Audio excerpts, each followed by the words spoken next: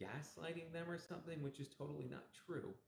Because if I want to avoid medication side effects, I use what's tried and true, and clinical hypnosis is tried and true. Very powerful. Good question. Woke up and couldn't move. So you're saying you woke up from the surgery table and you couldn't move. Is that possible? Very rare. I've seen it once in a patient with pseudocholinesterase deficiency. Very rare syndrome. Seen it once. Eventually it wore off and they were able to move though. Good question. Anesthesia stays in the body for 6 months? No, it does not.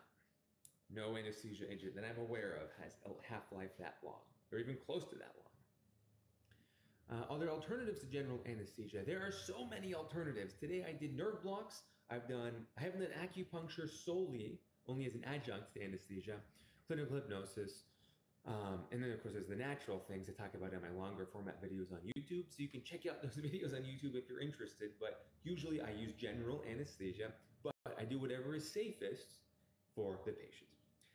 Hey, a little shout out again. If you like what you're hearing, hit that like button, share what you learned with others to help other people learn about their bodies as well. And if you follow, you can keep up all my lives. On YouTube, I have a load of longer format videos that go into the behind the scenes of surgery and ultimately how much power you have over your health.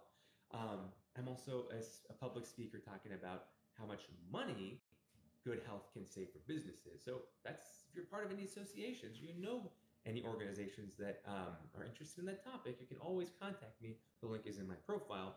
I love speaking on this because good health is good business and makes good money in addition to saving your own body.